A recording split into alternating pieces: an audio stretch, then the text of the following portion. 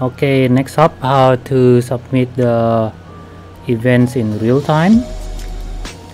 So last time we make a button to submit all at once, but this time we don't need this anymore. To submit them in real time, we just need to put the post method inside each event. So post the data every time an event is triggered.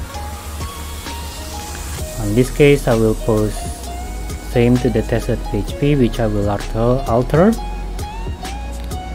and then I will post. Okay, I need to make it into an object.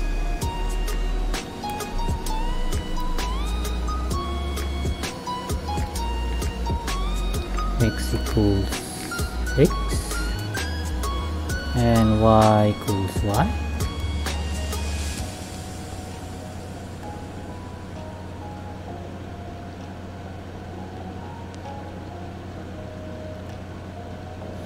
Okay, I need to submit the current data.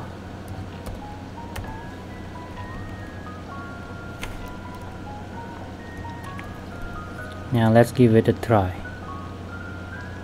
And for the test.php, I need to change, since I'm not going to submit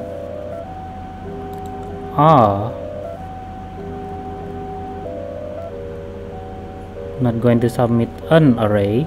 I'm not going to submit arrays, so I will no need to call for an array.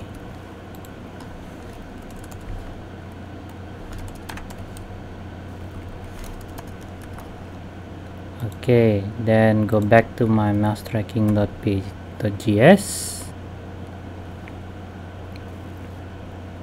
and then change this console.log.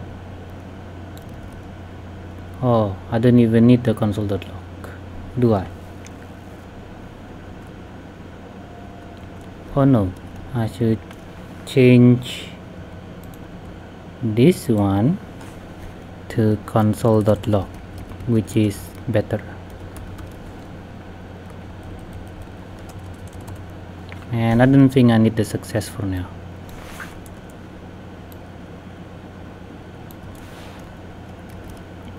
There, now let's give it a shot.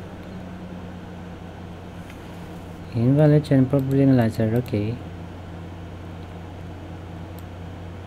looks like I wrote this one wrong.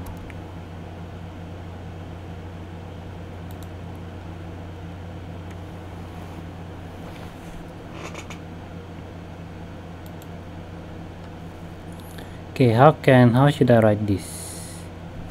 Is this? Sorry, I just remember. There it is.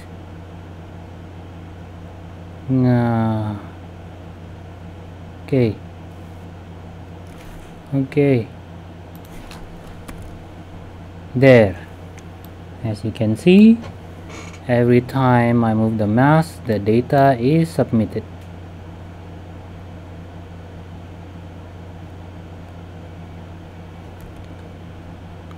And that's how you submit the data on event in real time. So thank you for following this tutorial.